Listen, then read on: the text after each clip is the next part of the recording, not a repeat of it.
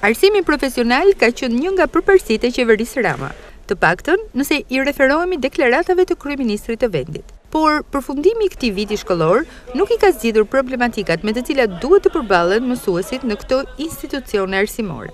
Sipas kreut të Konfederatës së Sindikatave të Qarkut Durrës, Zial Hysa, numri i nxënësve në klasa është mbi 40. Ky fakt krijon shqetësim për mësimdhënësit. Ka disa deklarata të kryeministit që të shkojnë ke shkollat profesionale, dhe unë jam plotësisht dakord me ato deklaratat, që arsimit profesional duhet të kushtuar vëmendje se gjithë shkollat lartë nuk bëhen, po të morën profesione.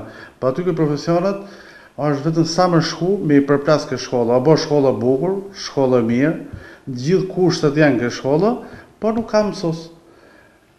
Duke i dhënë fond caktuar shkollës profesionale, domethënë edhe numrin e mësuesve që ti do kesh si vjet 60 mësues, pa ardhur nxënësit caktohet numri i mësuesve, edhe janë më klasat me 40 e sipër.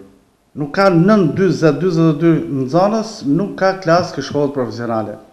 Domethënë, një mësues kur të hyn mësim për 45 minuta, nuk e di se ç'a bën, se i bie me pyet në ditë rreth 2-13 deri në 15 nxënës që të plotësohet e numrin e notave që kërkohet. Mbi ngarkesa që krijohet penalizon nxënësin, i cili duhet të jetë në qendër të vëmendjes, por njëherësh edhe vetë procesin. Në të njëjtën kohë, mësuesit janë të detyruar të zhvillojnë më shumë orë mësimore, duke tejkaluar ato të planifikuara në nisje të vitit. Duhet bëhet kontroll. Të shkojnë ke shkolla kuzhine, të shkojnë ke shkolla Beqeçela në Shkozet, do shkosh shofësh që klasa me zëri merr njerëzit, nxënësit. Me zëri në klasë. Mbi 40 është numri në çdo klasë, ka dhe 50, 47, 48, 50. Domethënë kjo nuk zgjidhet mbi 30 lapsit, po ose t'i vënë kritere për shku ke shkolla, ose ne na duhen to, po mos shkojnë ke shkolla të tjera të fokusohen me mësues edhe me kapacitete këtu. Këtu s'ka kapacitete për t'i marrë aq nxënës. Nuk përpozohet fare numri i nxënësve me mësuesit. Orët të mësimit shkojnë deri në 30 orë jepi mësues në javë.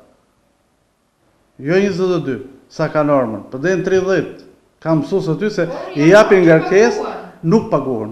Paguhen 22, jep 30 orë.